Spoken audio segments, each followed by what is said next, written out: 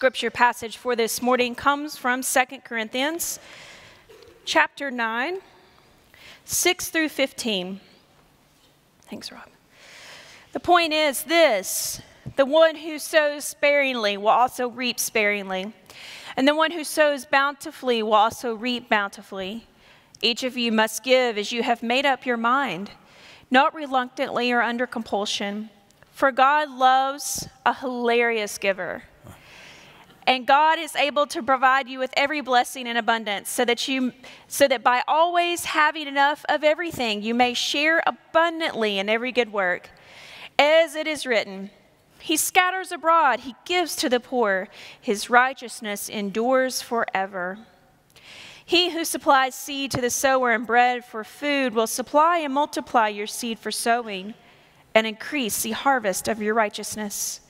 You will be enriched in every way for your great generosity, which will produce thanksgiving to God through us. For the rendering of this ministry not only supplies the needs of the saints, but also overflows with many thanksgivings to God. Through the testing of this ministry, you glorify God by your obedience to the confession of the gospel of Christ, and by the generosity of your sharing with them and with others, while they long for you and pray for you because of the surpassing grace of God that He has given you. Thanks be to God for His indescribable gift. This is the word of God for us, the people of God. Thanks be to God. So when we preach on Saturday night, whatever minister's doing the preaching, that would be the one who is there. But last night it was different, and I overheard someone sitting about on the second row down the fellowship hall that said, "Look, all three of them are here." And they said, "It must be about money." Yeah, that's right. It's about stewardship, that's for sure. That's the path we've been on. You heard Julie read the scripture. So some years ago, it wasn't here, it was another church. A layperson was giving a stewardship moment, and they were quoting from this scripture in 2 Corinthians. And it sounded very familiar to me. It said, "Freely you have received, freely you give." I nodded. And then they said something that sent a little ripple through the congregation. They said, "And God loves a hilarious giver." Oh, I like that, but I thought maybe they have pushed on the original Greek just a little bit. They've stretched it. Well, I went back to my office, and when I had a little time, I got my theological Greek dictionary out, and I found, whoa, they were moving toward the truth, because the Greek word, moving it into English, moves beyond really joyful, beyond cheerful, to hilarious. Do you ever think hilarious and giving could come together? Oh, I think so. Think where we were last week. We were looking at that rather hilarious passage about God. You know, God the extravagant, the excessive sower, gives not royally, no stint or measure, who throws out his seeds of grace and truth everywhere with holy abandon, who feeds the birds and whistles at the thistles and the rocks and shouts hallelujah at the good soil and just keeps casting the seeds everywhere. Sure, hilarious giving. That's us. It could be. Of course, we've been talking about giving in the larger sense of the word. Now, today, we're getting ready to have an act of consecration where we're bringing giving to a focus, to giving to church, to a church. And maybe for some people, that's where the wheels of hilarity fall off.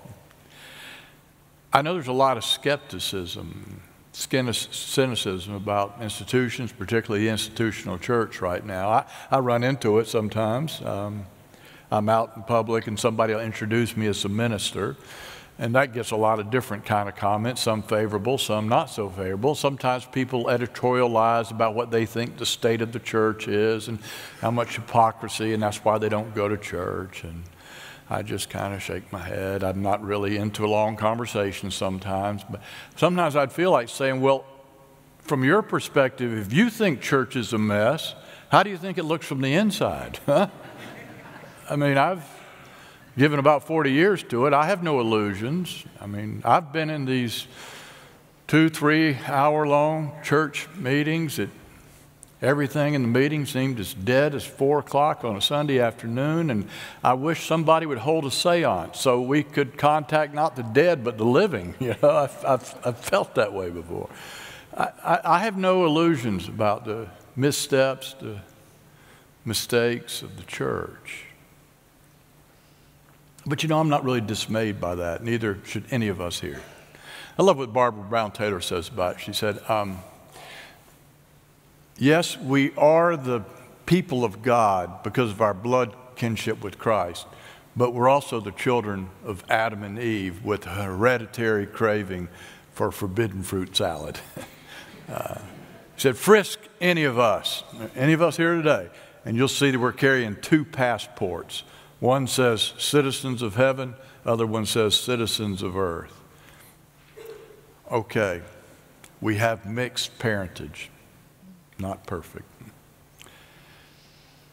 but we are the body of Christ, still. Church, it wasn't our idea. It was God's idea of how to appeal to the world. From the get-go, Jesus chose to save the world not by himself, but through commissioning people like us to be his body.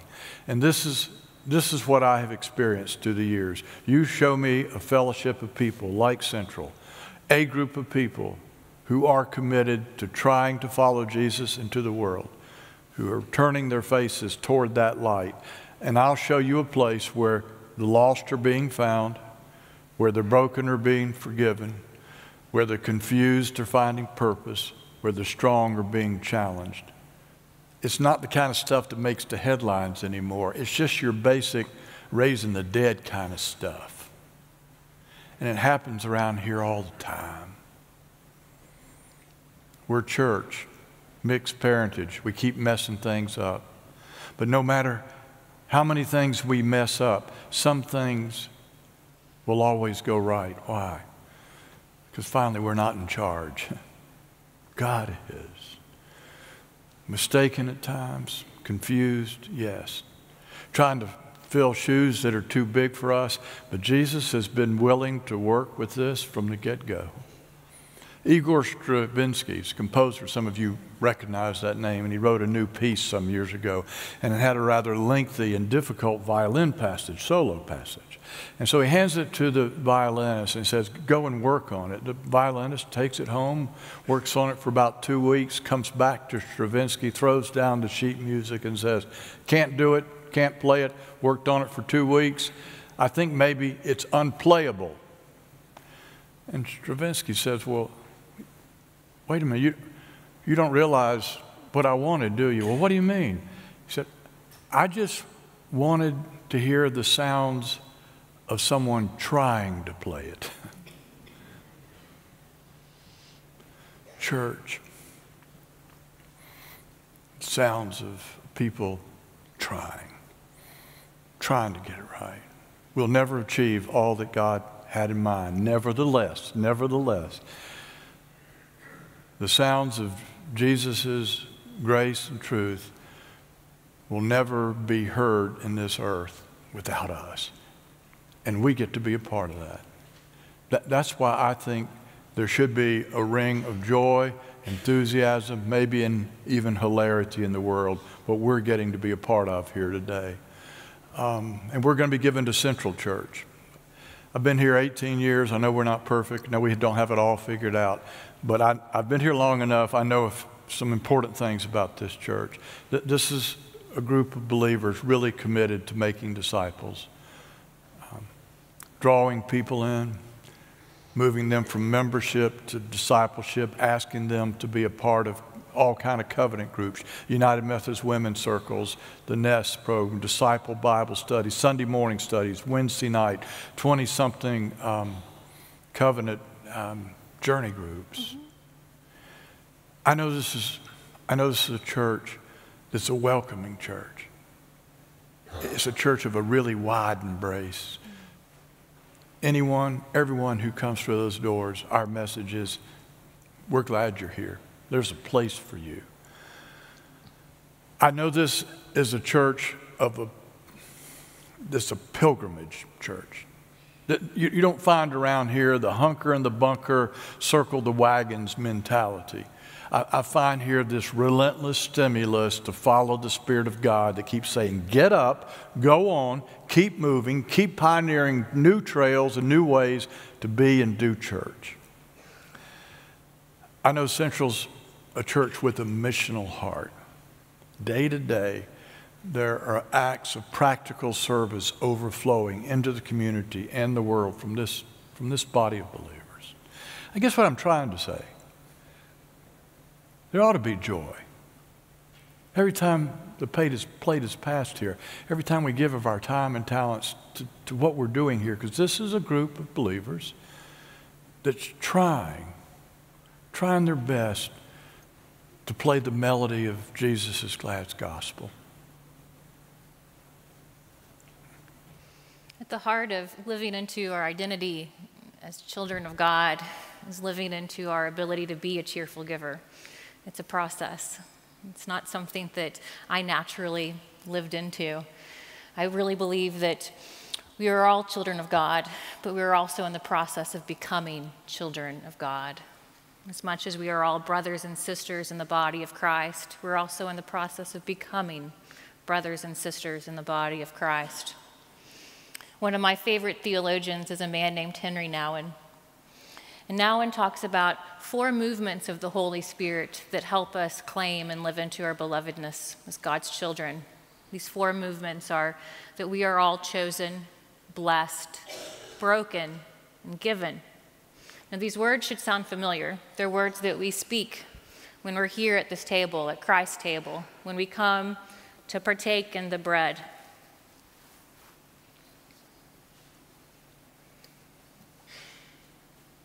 When we come to table, we take bread. It is blessed, it is broken, and it is given. As Christians, we are called to be the bread of heaven. We're called to be bread that is taken, it's chosen, it's blessed, broken, and given. Somehow, some way, every day, we are all being chosen, blessed, broken, and given. The 4th movement of living into who we're created to be is to be given. When we are first chosen, blessed, and broken, we are these things so that we can ultimately be given. Only when we are giving can we truly understand what it means to have first been chosen, blessed, and broken. There's so many different ways that we can give of ourselves. They can be in simple ways as sharing a smile, a handshake, a hug, or sharing a kind word. As children of God, our fulfillment is in becoming bread for the world. But at times this can be so hard. So how are we to choose every day to live into this? In a society that is focused more on getting than on giving. The answer is simple, but it's really hard to live out. It's in giving ourselves. The people that help me the most are the ones that share their lives with me. I've not been at Central long, but I have been blessed through the outpouring of love and support of everyone here. It can be something as simple as one of our faithful members and a woman who's become a dear friend of mine by giving me a pair of pantyhose that she happened to have in her bag when mine got a run in them a few moments before a funeral. Or this very same woman last week calling all of our Central members at Givens and personally inviting them to a luncheon we're having there on Thursday. Every day I am here, I'm blessed by the outpouring of love of the people that I serve with. I don't know if you got to see where I sat today, but I got to sit in this little corner that's tucked right there in the middle of the choir and the brass ensemble. I got to be intimately part of the music that was created here this morning. I got to see Suzanne's face and Russell's face light up when they made beautiful music. I got to watch Corey's hands as they moved across the keys on the piano. I get to serve with Lynette, who is an amazing children's director. When I'm out in the community, I get as much feedback about how great Lynette's children's sermons are as how great Rob's sermons are. And we really do have one of the best youth directors here. Our youth pastor, Eric, a few weeks ago when he was up here leading worship with us, while he was still fully robed and between the two services, hopped on a skateboard and skated down Church Street. He is legendary. Serving here at Central has shown me that when we live together and share our lives, we can become a true community of love. Frederick Buechner said that the purpose of our lives is most evident in the place where our deepest longing meets the world's deepest need. While preparing for this sermon, Rob and Julie and I tweaked that a little bit, and we rephrased that to the greatest gift we have to give is most evident when our deepest joy meets Central's greatest need. I'll phrase that one more time, I'll repeat it. The greatest gift we have to share is most evident when our deepest joy meets Central's greatest need. Rob, one of your greatest joys and gifts is unpacking the scripture, opening it up to us every week, and then proclaiming that word. Your gift of preaching meets our need of being hungry for the word of God. And Julie, you have the gift of vision. You see the needs here at this congregation, and then you also have the vision to implement it. Every week you come and you have the vision of wearing really great shoes. Somebody's got to bring it. You bring it, but you also bring the nest and visual arts and countless other ministries that you have seen a need for here at Central and had the vision to carry it out. I have the gift of healing. I am called to be a healing reminder of God's love and to journey with others towards wholeness. Rob has special lenses to unpack scripture and to see the word in ways that no one else can. And Julie has special lenses to see the vision of this church and to have the vision to implement it. And I have a special set of lenses to see the hurt and woundedness in people's lives and meet them where they are and journey towards wholeness and healing. There are not many congregations that can support someone like me full-time on staff. And so it is a blessing to get to be here and to live out my call. Here at Central, I get to serve with people in Stephen Ministry. In Stephen Ministry, we meet the church's needs by journeying with people that need spiritual companionship and love. I serve with the Prayer Shawl Ministry that wraps people up in prayer through the handmade sacred shawls. I get to serve with the Bereavement Committee that surrounds people with love at the time of loss and death of a loved one. And I get to work with the Prayer Ministry, where we get to lift up the joys and concerns and things going on in each of our lives throughout the week through the powerful spirit of prayer. Central meets my greatest need of being here in a place where I'm able to give. Well, the question before us was, how do you see, where are you living out the joy of giving here in this place? And so mine's very, very personal. One of the things in all of my ministry, I love to teach and talk about money. It's sort of a taboo subject, but what I have found in my own experience is that if I can trust God with my money, I can trust God with everything. I mean, that's just a hard place, isn't it? One of the things that I do with folks when I'm teaching is to say, I want you to take a moment, and I want you to recall your earliest memory of giving or experience of giving. Just pull that up for me.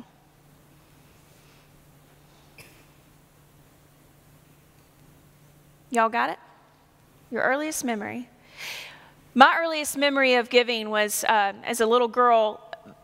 We went to this church named Central in Lenore City, Tennessee, and my dad would drop us off at Sunday school. He owned a hardware store. He's third generation of this hardware store, and his hardware store was a block in front of the church.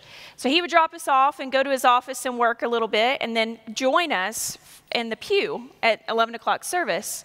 And so the minute he would sit down, my sister and I would fight over who got to get the tithe check out of his coat pocket.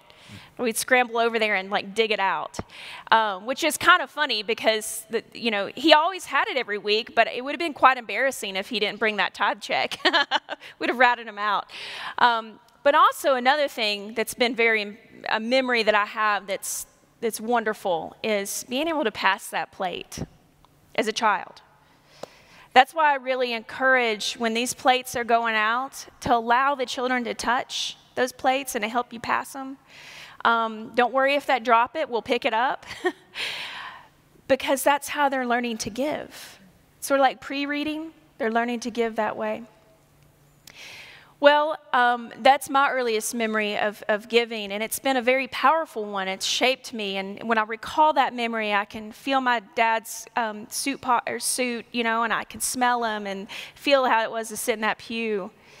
Memories have a power in us, don't they, to shape us and shape how we behave in this world. But then we've grown up, right? And it gets tough when we have all sorts of things screaming for that dollar that we've made. And from the utilities that we have to pay the children to all these things, and it's hard. The plate doesn't scream at us, right? So as we grow up, and as I've grown up, I've recognized that the times that I'm not giving as I feel called to give have been times when I've felt the most distant from God. It's not about keeping the lights on. It's not about paying us, y'all. It's about your relationship with God. Because if we can trust God with our money, we can trust God with everything. Brian Boss tells a story, and his story is actually out in our gallery. I encourage you to go and just look at all the pictures and the stories in our gallery here. He tells a story of a really low time in his life when he started to come back into church. He'd been out of church for many years. He's a young man. He's a server at a restaurant in just a few blocks away. And so his income fluctuates up and down every week. And he was a really difficult time. And so his mom kept saying, Brian, get back to church. Get back in church, and your life will get better. So he said, well, what can it hurt? It won't kill me. So he came and sat in the back and started worshiping. Of course, that plate was passed. And so he threw a couple of dollars in there and he said, well, let's just see. Kind of approached it like an experiment. Let's just see what happens. So after throwing a couple of dollars into that first week, he, started to kind of be more aware of things that were given to him, and things started to open up. He started to feel a little freer. Next week, he gave a little more and a little more. He just approached it, like I said, like an experiment. And he found that joyfulness in giving, the hilarity of it. I think the hilarity comes in that, it's scary to do that. He feared, I won't be able to pay my bills and I won't be able to make ends meet. But he found that it didn't hurt that at all. In fact, it opened up himself so that he could experience generosity and thanksgiving in a way he hadn't before. And now, as he says in his story, when he sits in one of the most joyful times during worship is when he pulls out that envelope and he thinks about all the people that he's served during the week and what they have given to him. And he's connected back to them through this act of giving. That's kind of what's happened with me. This act of giving it connects us. It begets itself. It's sort of contagious. Giving is contagious. It pours into other places of our lives, helps us to see and experience God in a way that we don't without giving of ourselves in that way. I have experienced great generosity through you all. I mean, personally, I'm not talking about my ministry. Personally, you all have helped me raise my kids. I have an 8-year-old or 9-year-old and a 5-year-old. And I lean on you a lot, and you're very, very helpful. Some of you have given many things to us, helped us when we've gone through difficult times, and even have given us a place to stay. And what that does for me, it causes me, that when I experience generosity at that sort of depth, I wonder, what in the world have I done to deserve this? Well, and the answer is nothing. I really don't deserve it. And what that does for me is it connects me, makes me have this conversation with God. It's like, God, wow, I'm just floored by this generous person. And then God says to me, make that your life. And so my life now, my aim is to be that generous so that it connects people with God. That sort of generosity becomes a hilarity and turns it on its head. Thank you, Amy and Julie. Thank you for letting us share with you in this way. What we really wanted to do here today is just recapture the joy, the romance of Christian stewardship. In the New Testament sense, Christian stewardship is that divine alchemy. It's magical, divine alchemy, by which money is transmuted into persons and material possessions, into riches of the mind and spirit.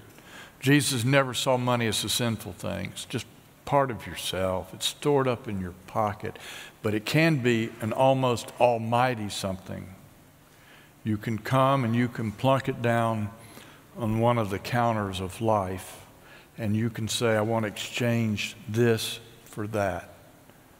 Anybody been to any exchange counters this week? I have. Several different times I've plunked my plastic down or my money down, said, give me that for this.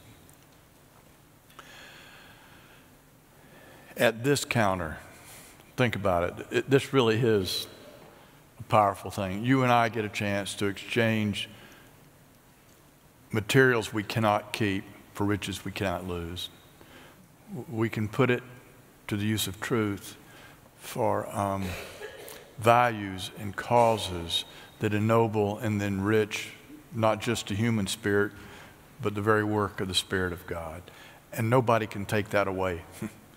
Moths can't eat it, rust can't corrode it, thieves can't steal it. Sigmund Freud, this is going to surprise you. You mean you're bringing the name Sigmund Freud into a stewardship sermon? Because, you know, he was something cynical about religion. He called himself a Jewish cynic. But it's really interesting to me, his favorite story, parable, was about this sailor shipwrecked at sea. He's lost at sea, but he's found by these folks from one of the South Sea islands, and they rescue him on their canoes, and they take him back to their island. They carry him into town triumphantly on their shoulders, and they put him onto a crude throne. And he said, what's going on here? I'm sitting on, looks like the throne of this island. And then he finds out that every year another person from the island got to be king for the year. And he thinks, this is great. I just got here and I'm king. And then he starts talking and catching the stories. Well, what happens after your year of kingship is up? And he finds out that at that point you are banished from the island and sent to this barren island. But he's wily, he's wise. He's king for a year. And so he gets his carpenters to work to start building canoes so they can go to the other island. And he gets his gardeners to work so they will go and transplant fruit trees in that island. And farmers to plant crops there, and masons to build homes. So the year comes up, he's banished where? Not to a barren island, but to an island of abundance. So here we are. We're set loose in this world with one life to live, and we get to be king and queens over the stuff of our lives. It's our domain. We can live small, keep, hoard, stockpile, and bit by bit, we find ourselves on an island of deprivation, desolation, isolation. Or we can do what we do week after week and what we're going to do here today. We can come and we can bring our treasures to this counter. And we'll have a chance to find a habitation that Jesus called a kingdom. An experience that he called joyful, hilarious, my cup runneth over life. So that's our opportunity today. Some of you have had your pledge card for a week or more, and maybe you're already prepared. Some of you maybe you've just received it this morning. Some of you may need more time, but this is our Consecration Sunday. I imagine there's someone here that probably just frankly is not at a place in their lives that they can make a financial response. There are other responses always in Christian stewardship: time, talent, your prayers, your service, your witness. Someone may say, I'm not quite ready to make my decision, but I'm going to make a commitment today that I will be making a decision. You can bring that card down. We're going to have the brass choir lead us in some moments of preparation if you need any more prayerful moments. And then as we sing the closing hymn, you're invited to come and bring your response.